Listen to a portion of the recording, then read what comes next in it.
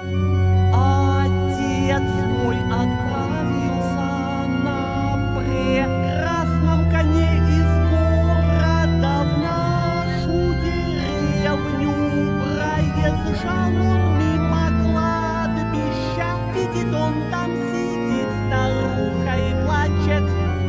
Отец мой отправился на прекрасном коне из города в нашу деревню. Проезжал он мимо кладбища, видит он там сидит старуха и плачет. Отец мой сжалился над ней и хотел взять ее к себе на седло, но лошадь разом поднялась на дыбы и не подпускала к себе старуху. Отец мой сжалился над ней и хотел взять ее к себе на седло, но лошадь разом поднялась на дыбы и не подпускала к себе старуху.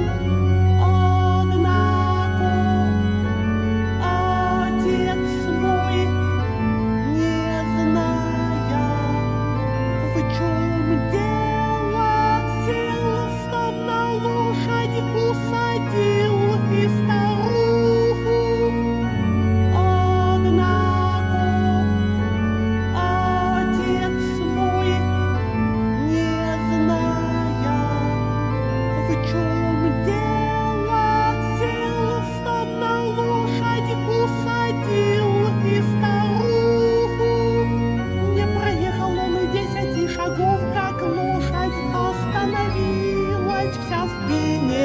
Отец ударами плети заставил лошадь пройти еще несколько шагов вперед, но тут уж лошадь захрапела. Отец оглянулся назад и видит, что старуха увеличилась в 5 и ноги ее почти касаются земли. Сразу он догадался, с кем имеет дело, и, нагнувшись к уху лошади, шепнул ей: не бойся. Кое-как он через полчаса добрался до деревни. Идти дальше лошадь была уже не в состоянии. Тут он ласково обратился к старухе: так, родная, ты сама видишь, что коню нет мочи идти. Не проехал он и 10 шагов, как лошадь остановилась вся в пене.